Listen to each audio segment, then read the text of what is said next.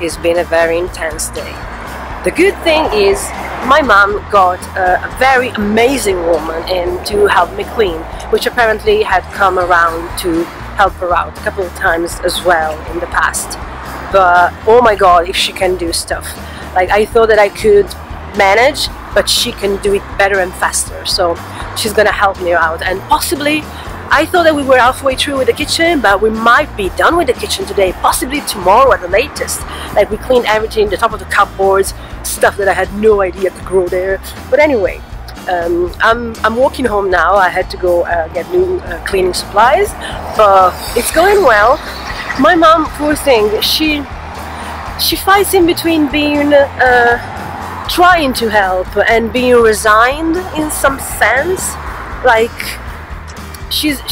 I think part of her actually feels violated that we're touching and moving and throwing away so much of her stuff. But at least, as much as she doesn't quite want to address the issue, she's allowing me to do something about it, which is something she never allowed before. And so, like, today she was a bit upset and she just left the kitchen and went somewhere else so that she didn't have to see what I was doing there or what I was throwing out and all of that.